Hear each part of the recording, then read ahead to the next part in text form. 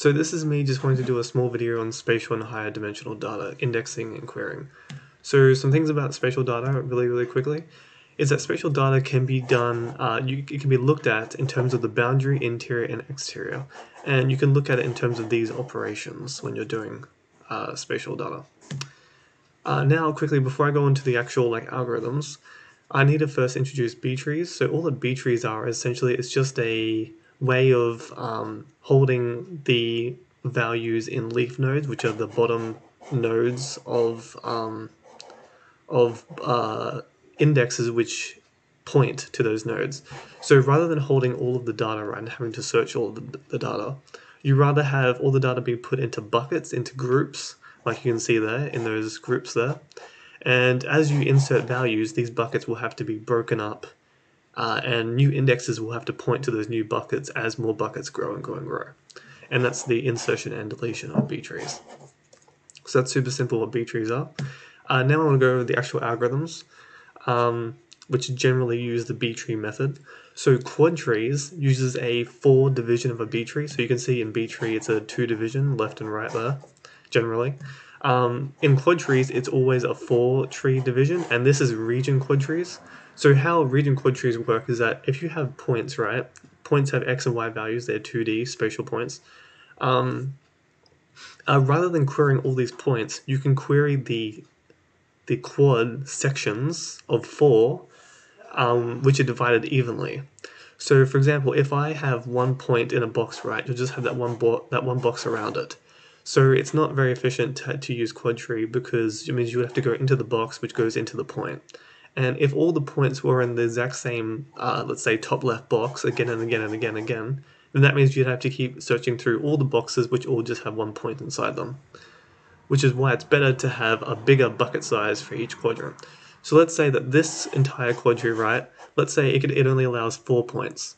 So I insert the first point, there's no problem. The second point, third point, and fourth point, there's no problem. You just have a single box. Then when I insert the 5th point, the box divides into 4 sub-boxes: northwest, northeast, southwest, and southeast. So top left, top right, and bottom right. It divides evenly in the very middle section of the entire grid where all the points are. And now, when I insert that 5th point, it might be, say, in the top left quadrant, the northwest quadrant. So you can see northwest has just the point 40, 45, which is A, so that point right there. So that's the region quadtrees. It's super simple. It's just space being divided evenly into spaces of 4. And each subspace is a subquadrant where, rather than finding all those points, you find the box, the quadrant, the index, and then just like that you have all the points rather than having to search for something. So now there's also Rtrees as well.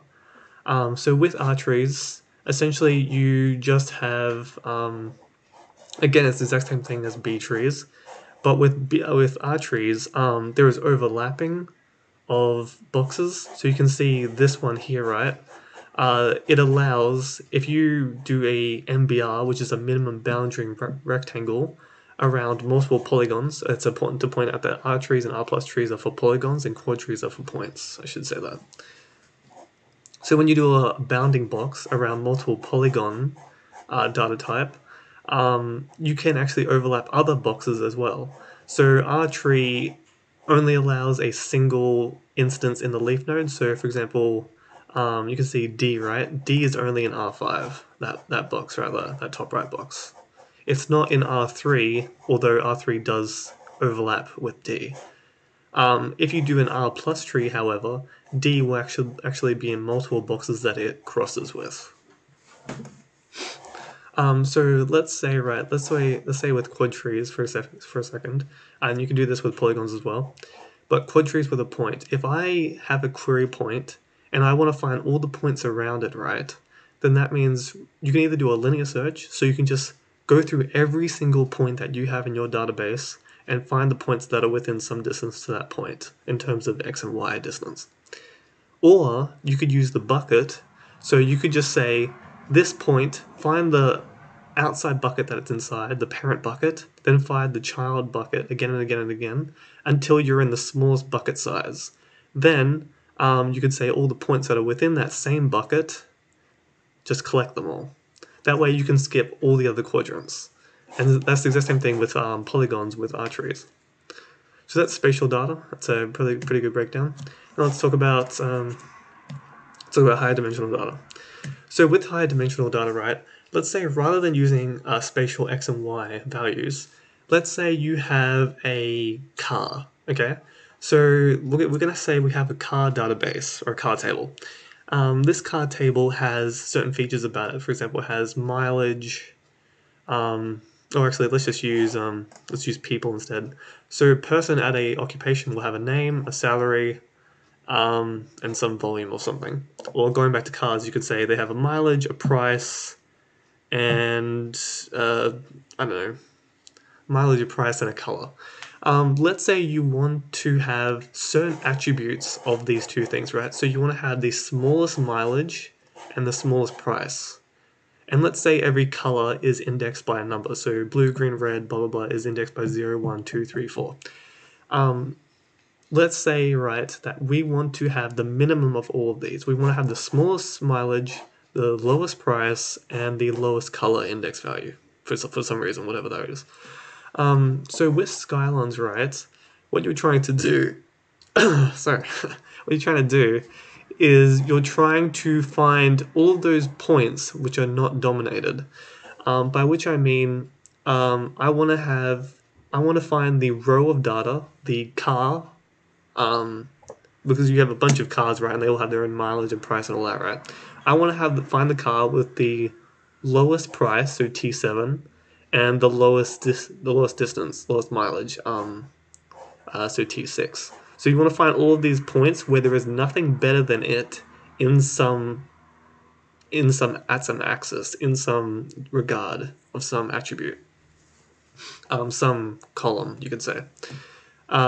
So if you want to use PostgreSQL, I don't know how you spell it, PostgreSQL, you can use a PostGIS extension, and it actually looks like that, skyline of, and that's how you do something like that. You can find the min of a certain column. So for example, I want the min mileage, and let's say you want the max of another column. Let's say I want the highest price for whatever reason. You can do that with skyline of.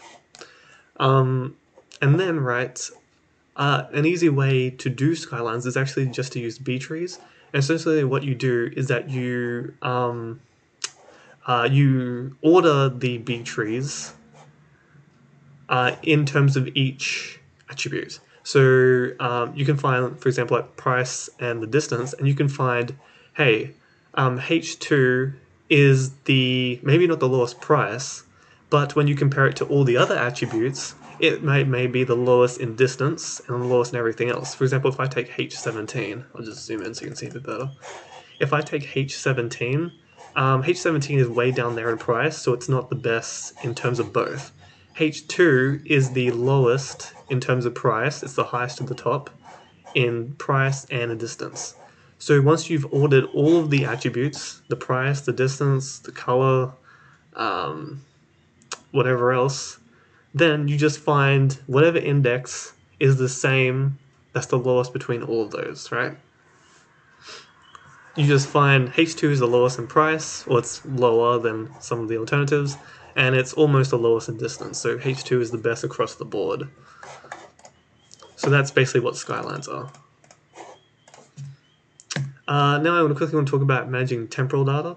So when you have temporal data and you use Btrees, let's just say, right, you can't just add t in addition to x and y, because when you add that third parameter time to x and y values, the MBR, the bounding box around those polygons, the bucket, right, it will grow exponentially as time increases, which is why there's something called TPR-tree, which essentially looks at the points of polygons, whatever you're looking at, and it finds the direction that they are moving in. So if I grouped by 4 and 5, you can see point 4 and 5 are actually the closest, right? Oh, there you go. You can see point 4 and 5 are the closest. So if I grouped 4 and 5, then on the next iteration, the next second or the next hour, however fast you're capturing the input data, Then on the next one, 4 and 5 are going to move away from each other, right? You can see 4 is moving to the left and 5 is moving up to the north, right? So now 4 and 5, right, are up, like, there's 5 up there, and there's 4 way out there, right? Now you can see that the MBR, the bounding rectangle around these 2 points, is huge. Which is why I use TPR-tree to look at what the next iteration will be moved into, and you will group those based on the same movement. So I can see that 5 and 7 are both moving up together. So I will attempt to group 5 and 7 together. This is on the first iteration. You can see 4 and 5 are very close together. Then 4 and 5 would be a huge box, and then so on. So yeah, if I grouped 5 and 7 together, considering their future values, then they would be, the MBR would be a lot smaller. You always want to minimize the MBR, the minimum bounding rectangle. And when it comes to comparing something with temporal dimension, something that's temporal data, you can use LCSS, which is lowest common subsequence. So if I have a bunch of values, right, lowest common subsequence, right, if I have A, B, C, D, E, F, G, G, H, right, and then that's one sequence, we'll call this S1, S1, and then we have another sequence, which is S2, we'll just say it's A, G, and then we'll have another sequence called S3, we'll call it D, A. Right? So we know that the common subsequence between 1 and 2 is closer than 1 and 3. How do we know this?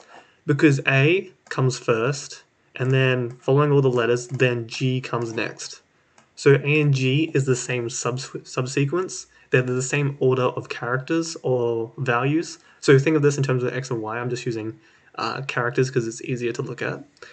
So this is the exact same order that the characters appear in S1 when I'm comparing the two. If I look at S3, however, I see D and then A is back there, so the order is wrong. So therefore S3 and S1 aren't very similar, whereas S2 and S1 are very similar, except for all the characters which are missing in between. Another thing to also look at the Wikipedia of, which is pretty interesting, is DTW, which does a very similar thing.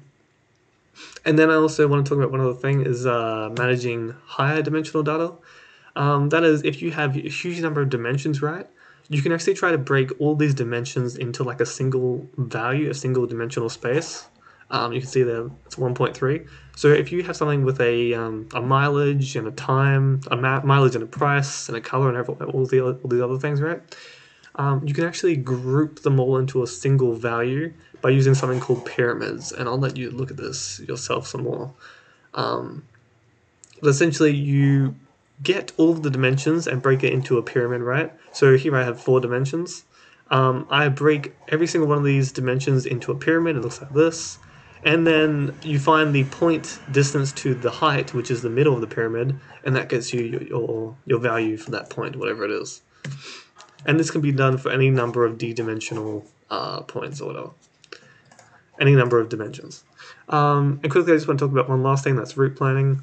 So if you want to find the shortest distance between a source and a destination, so with a road network like ambulances or fire trucks or something, you can actually look at something up called Dijkstra's algorithm, which is about finding the shortest path between a source and a destination. And the alternative to this is the A-star algorithm.